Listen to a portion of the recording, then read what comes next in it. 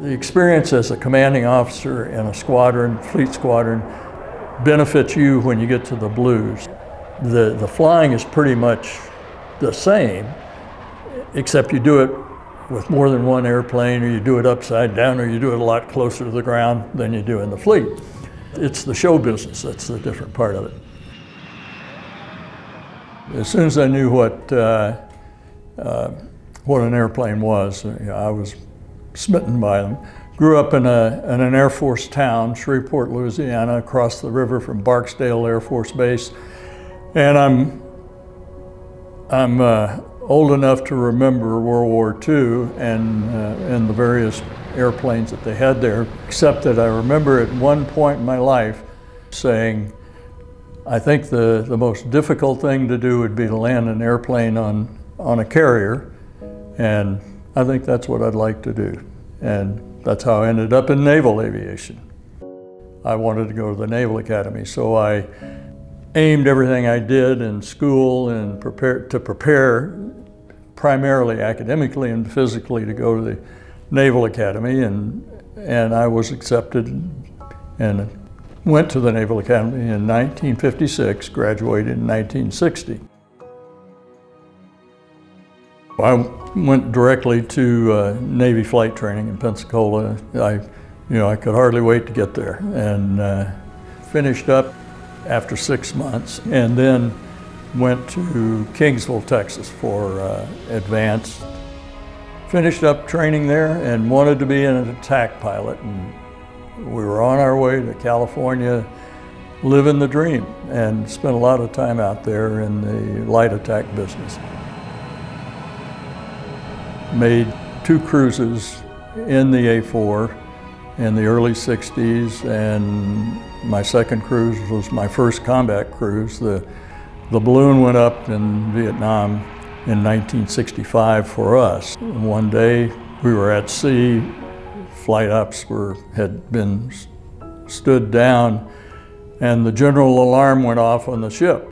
And they said, well, tomorrow we're going to war. And then they said, go back to your stateroom, get a good night's sleep. Well, nobody did. That was the first combat cruise for me. And then as we came back from that cruise, it was my time to rotate to shore duty. I ended up going to the Naval Postgraduate School in the Aero Engineering program. As I came out of Monterey, where I got an Aero Engineering degree, the war was still somewhat in its infancy, and the Bureau of Personnel said, nobody goes 2 times before everybody goes once.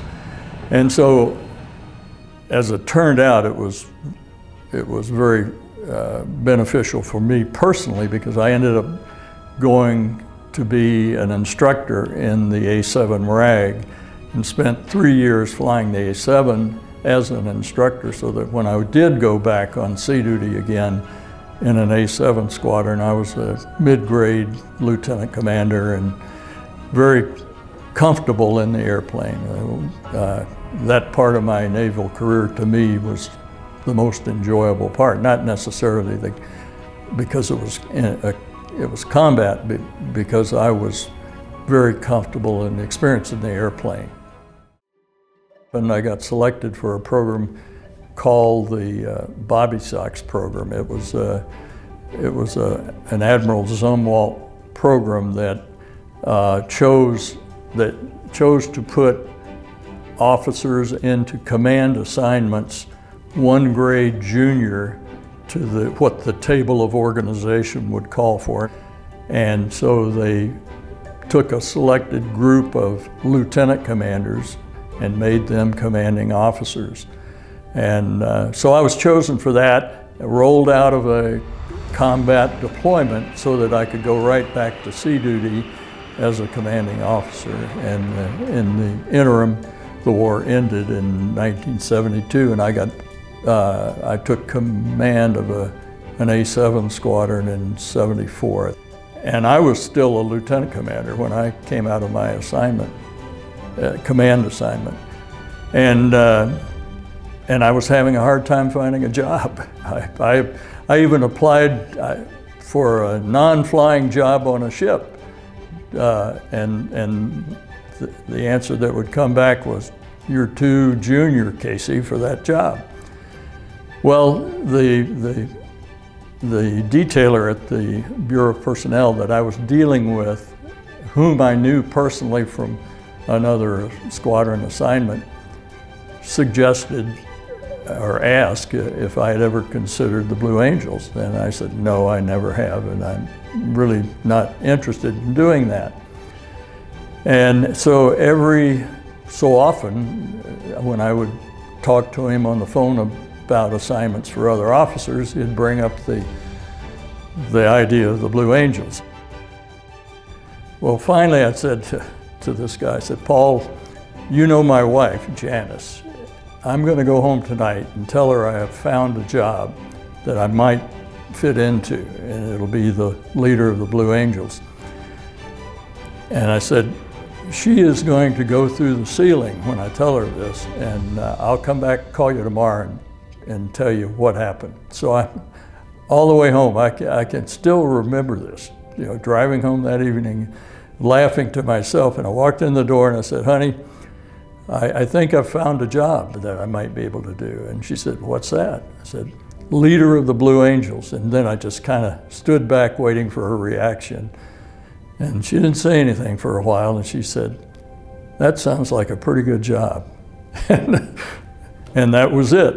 You know, I applied and went down there, and after a while I told her, I said, "Looks like this could happen. So if you're just pulling my leg here, you better speak up now." And it all came to pass. I can recall in the beginning, and of course, the boss is a new guy just like everyone else, or like half the team. Half the team rotates out and the new half come in, and they're trained by their predecessors as you're going through winter training, and the boss gets trained just like everybody else. And it was not a hard adjustment to me to go from being a commanding officer of a fleet squadron to being a newbie. I've just been in the business long enough to know that every new assignment in the Navy, it's going to be new for you. But this was quite a bit different. I can also remember thinking, just like I had done as I'm getting ready for carrier qualifications, I'm thinking, you know, this is hard stuff, especially at night. But everybody who's gone before me has done it, so I can do it. And the same thing was true in my thinking of the Blue Angel technique. You know, there have been a lot of other guys who put their pants on just like I do, and that have done this. And while it's hard, yeah, but I can do it. First air show was at El Centro, so first air show was not particularly difficult because we had been working there before. The next air show was at Yuma, and that was not far away. When we finished the two air shows in the Imperial Valley there at El Centro and at Yuma, then we went back to Pensacola and we began the next routine. And it was also the 30th anniversary of the Blue Angels. We try to make every show site the same as the one before and the one after. The only thing that changes is the terrain underneath you, and you strive very hard to replicate every show and make it exactly the same. So the various show sites don't stick in your memory that well, unless it's something unusual like the anniversary show in July at 1976 in Philadelphia. And the big thing I recall about that was that the snowbirds were there also for the show. That year went smoothly, and I'm happy to say, as a newbie boss, it was good that we didn't have any bumps in the road. 77 was a different story. The big event for 77 occurred in winter training when we lost our prospective number 6 pilot. It was Niall Craft. He and I had served together in VA 192. He followed me to the Blue Angels. He even said, you know, boss, I want to, because you're going there, I think I want to go there. He was our narrator for 76, a wonderful personality. He was kind of the personality of the team.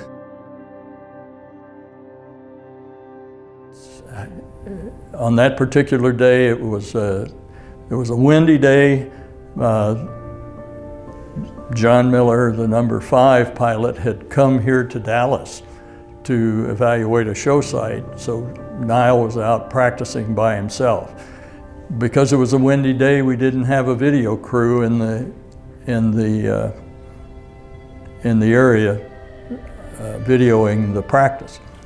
And apparently practicing the low transition from takeoff and half cubinate to a low exit, he flew into the ground.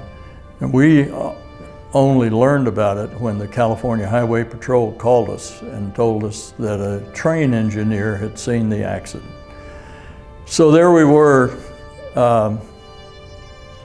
3 weeks away from the start of the season, and we had lost our number 6 pilot. And we stood down for a day, but we flew the next day. So that was on the 22nd of February. We flew until the 26th of February, and then we took 2 days off, went back to Arlington to bury Niall, and we came back and started flying again on the 1st of March. And on the 18th of March, we flew our air show with 6 airplanes. We recalled Vance Parker from the 75 team. And he had only been away from the business for 1 year. He was flying F-14s at the time. The fact that we were, so depressed with the accident, and three weeks later we made the first show.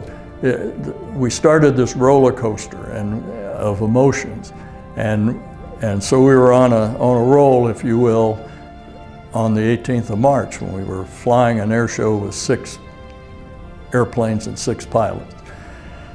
Unfortunately, at the air show in El Toro, there's a maneuver that the solos were doing back then.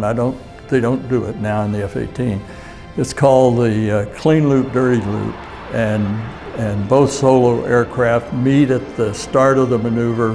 One is high speed and the other is slow with gear and flaps down, and they fly matching circles around, matching loops around.